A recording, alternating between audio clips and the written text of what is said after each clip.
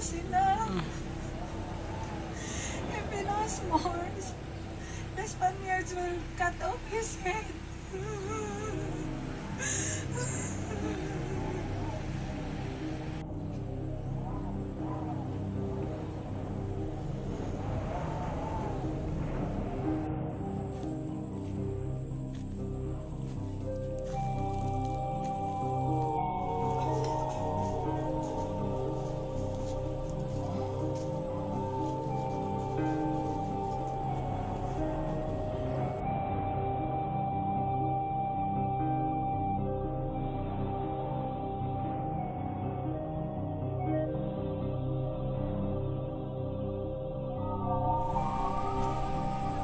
Accompany your younger brother to Manila.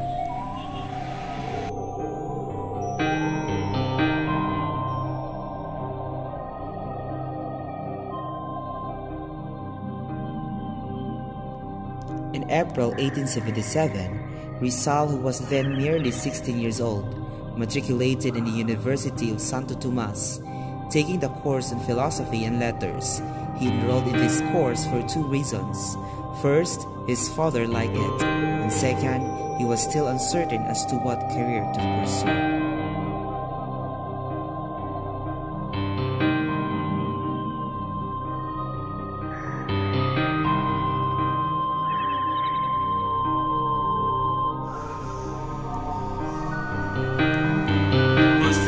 Rizal?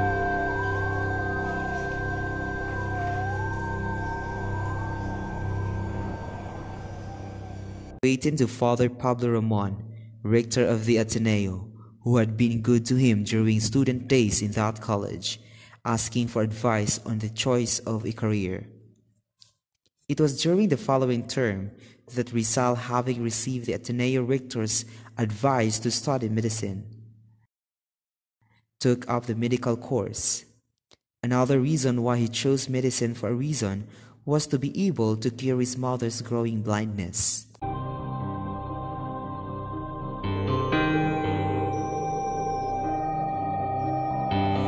When Rizal was a freshman medical student at University of Santo Tomas, he experienced his first taste of Spanish brutality.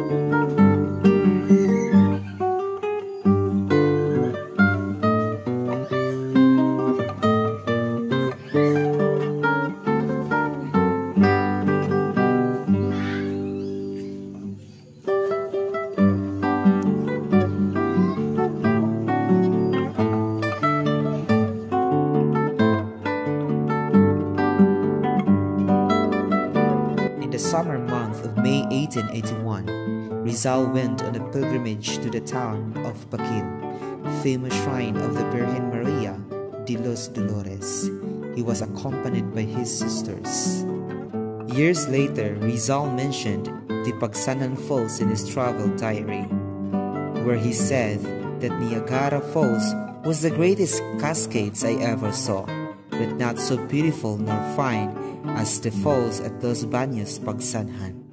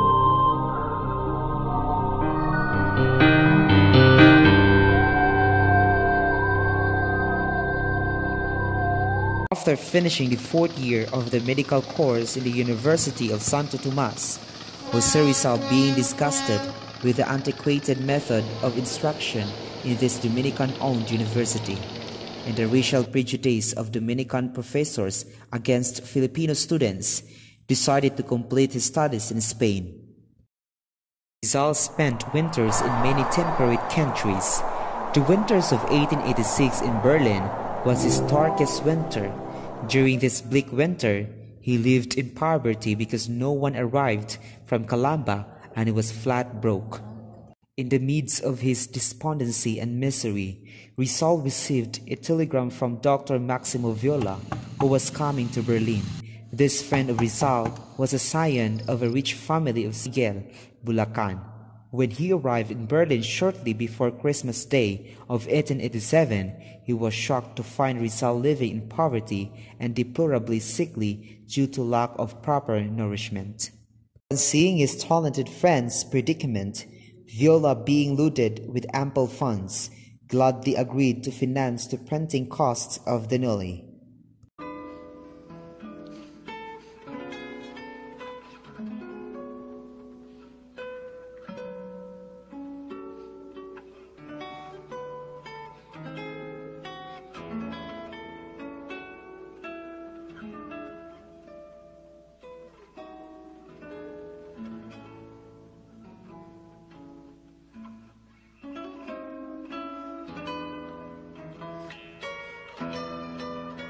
The Noli Me Tangere, unlike many works of fictional literature, was a true story of the Philippine condition during the last decades of Spanish rule.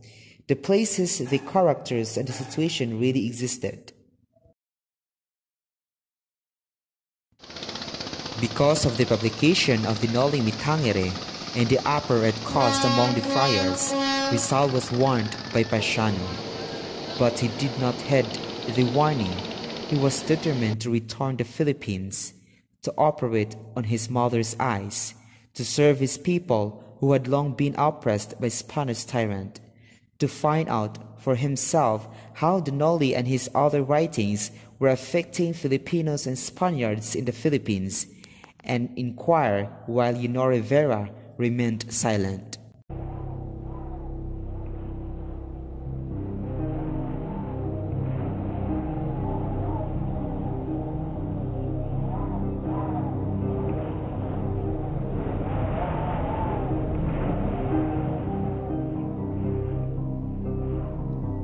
A few weeks after his arrival, a storm broke over his novel. One day, Rizal received a letter from Governor General Emilio Terrero requesting him to come to Malacañang Palace.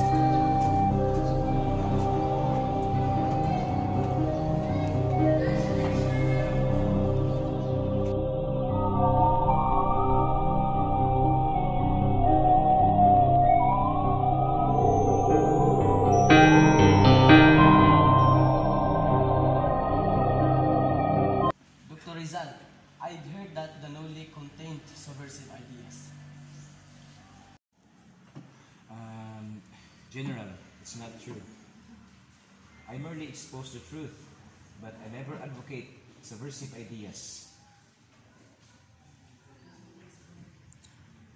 So, give me a copy of the Noli.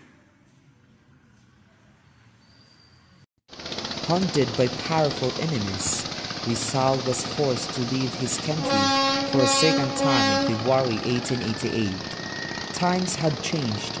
Rizal at 27 was an embittered victim of human iniquities and disillusioned dreamer, a frustrated reformer. He went to Hong Kong, Macau, Japan, United States, London, Paris, Belgium, Brussels.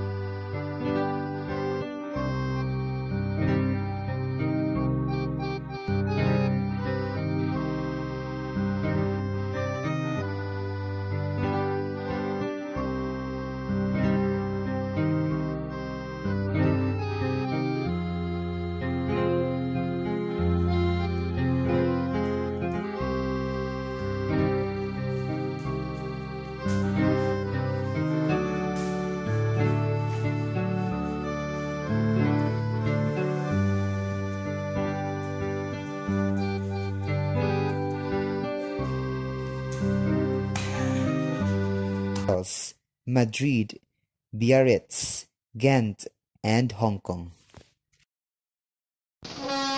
Rizal's homecoming in 1896, the last in his life, was his saddest return to his beloved native land. He knew he was facing the supreme test, which might mean the sacrifice of his life, but he was unafraid. As a matter of fact, he welcomed it. The trial of Rizal was an eloquent proof of Spanish injustice and misrule. More than a farce, it was patently a mistrial. Rizal, a civilian, was tried by military court composed of alien military officers. His case was prejudged. He was considered guilty before the actual trial. The military court met not to give him justice, but to accuse and condemn him. It accepted all charges and testimonies against him, and ignored all arguments and proof in his favor.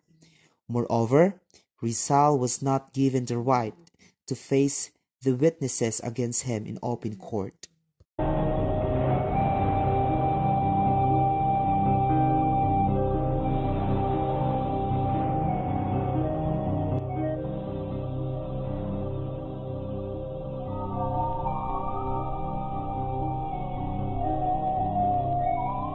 Polavieja approved the decision of court-martial and ordered Rizal to be shot at 7 o'clock in the morning of December 30 at Bagumbayan Field.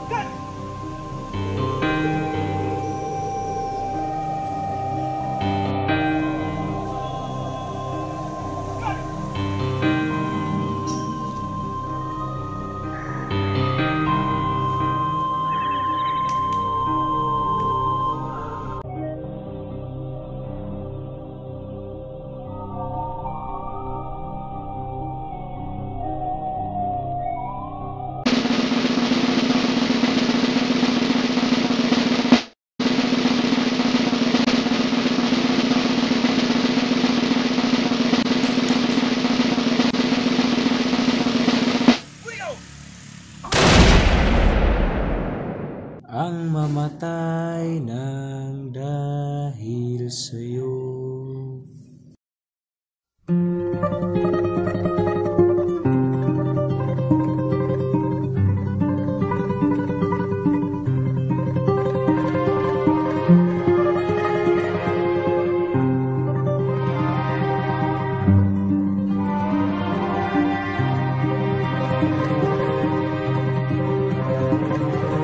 Ang bayan kong Pilipinas, lupain ng ginto't bulaklak, pag-ibig na sa kanyang palad, nag-alay ng ganda't dilag, at sa kanyang yuwi at ganda, dayuhan ay nahalina.